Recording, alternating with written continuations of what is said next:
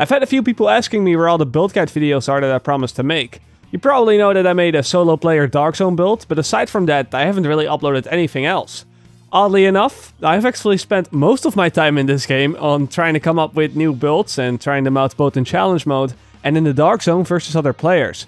But I feel that at the moment the PvP of this game is really imbalanced, so much to a point where players that want to play PvP in somewhat of a meaningful way are limited to just a few options when it comes down to weapons, skills and all that stuff, which really is a shame since this game is supposed to be a game about building your character in different ways and coming up with different strategies. I tried out a lot of different builds. For example, one of them was the combat medic, which required you to, as the name says, be the support but also be able to still fight with a team. You had the support station, the smart cover and the recovery link, and I had a lot of stuff built around that. For example, my weapon had talents that would reduce skill cooldowns for every headshot that I had, and the radius of my healing station and smart cover was also a lot bigger than it normally is. And I had talents working together in ways so that I still had reliable burst healing for my team. And this worked fantastic in challenge mode missions. We literally plowed through all the enemies as if they were nothing, because my whole team did almost double the damage than that they normally do, and they would receive almost half of the incoming damage, and on top of that they would also be at full health most of the time. In the Dark Zone, however, it was a little bit of a different story. It isn't that we died a lot, or that the whole thing didn't work, or that we weren't able to kill other players, or anything like that. But there was never a moment in the Dark Zone where I could really say to myself or to the team something like, wow, that build that we had or this setup that we have, that really helped us out. Usually we won the fights, but we only won them simply because we had them outnumbered, or we were outgeared, or we caught them by surprise, or maybe their signature skills were on cooldown. And more often than not, using any other skill or even any other talent than those that I already talked about in my solo player Dark Zone build would actually hurt us more than that it did good. It made the gameplay a lot more gimmicky, so to speak. For those who of course haven't seen my solo Dark Zone build, a really quick summary would be to pretty much spec yourself into damage with a little bit of health, get yourself an SMG as your primary and a sniper as your secondary, and then use the first aid, the pulse and the survivor link as your skills. That is pretty much the solo player build. There's a little more to it, but I won't go too in depth. Weirdly enough though, the best way that I found to play with a 4-man squad is exactly just like that. You have 4 players going a damage heavy build with everybody running an SMG and a sniper.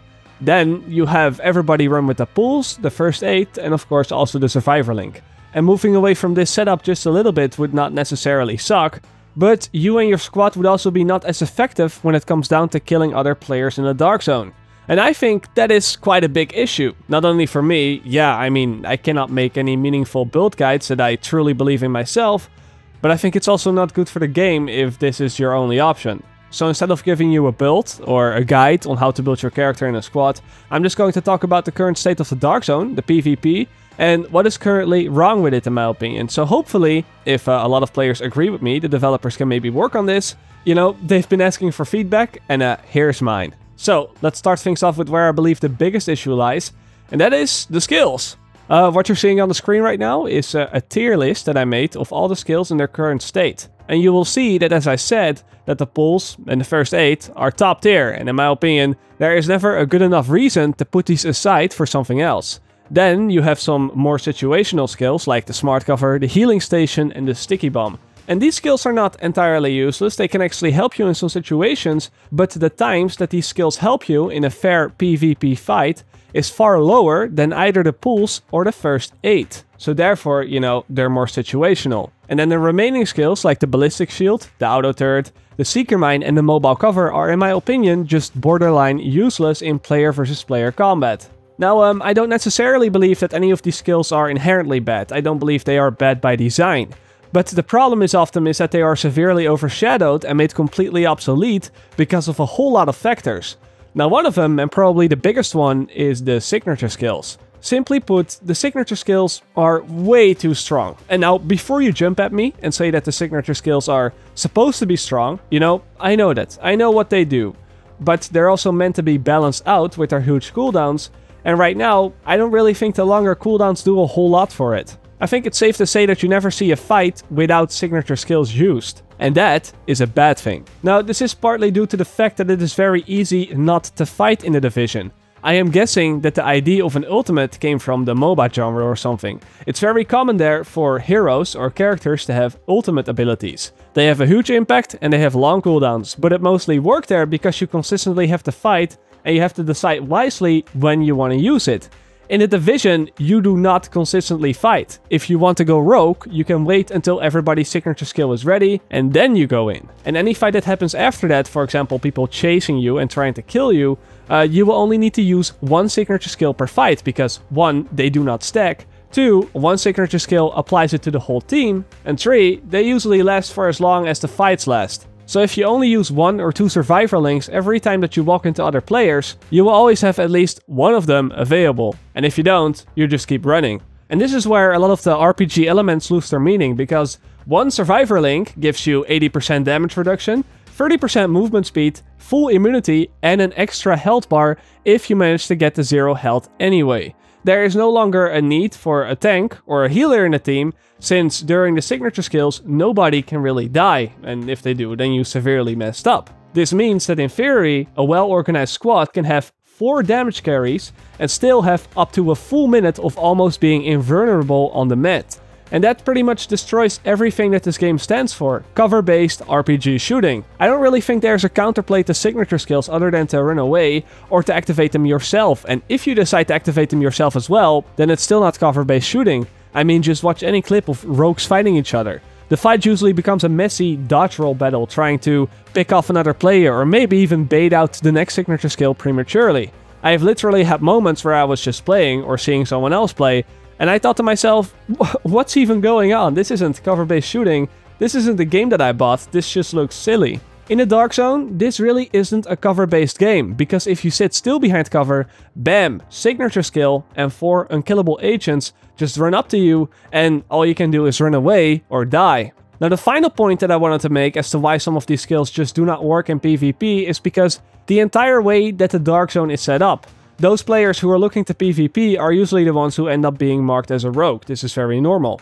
Thing is, however, is that it is in a rogue's player's best interest to stay on the move. If you stay in one place for too long, a lot of the non-rogue players will start to gather up and eventually overwhelm you. But you also want to stay on the move because the only way to lose your rogue status is to be out of combat. And therefore, after the initial couple of fights, your only option is to keep running or eventually get killed as a rogue agent. And again, this is where a lot of the skills on both ends of the spectrum lose a lot of value. If you are the rogue player, you cannot set up proper defenses and expect to defend versus 8 or maybe 10 guys every time. So you stay on the move.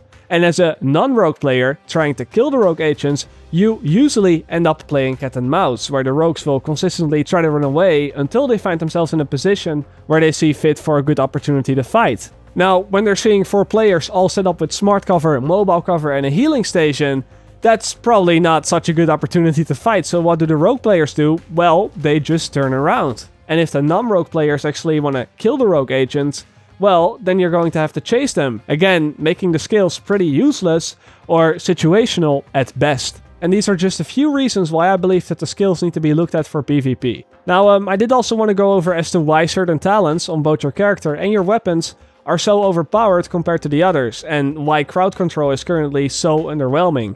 But I'm looking at the time right now and I'm thinking that might be something for a later video. For now, I think this is enough feedback. I'm also not quite sure yet how this kind of video will be received. It's focused towards the developers more than anything. And before I dedicate a whole hour to this, to tell you everything that's wrong or unbalanced about the Dark Zone, I think it's a good idea to ask you what you think about all of this. As it stands right now, I find it very difficult to find any meaningful PvP in this game, and when I finally do see some even fights between decent players, it usually ends up in people just rolling around from left to right, baiting out the next signature skill, and it is anything but cover-based shooting. Now that tells me that something might be wrong here, but hey, I'm not a game developer, this is merely my feedback from my experience, so take it for what it is. And that was all for today. As always, I really hope you enjoyed, and I will see you guys later. Or like they say, in the Netherlands. Zie je later!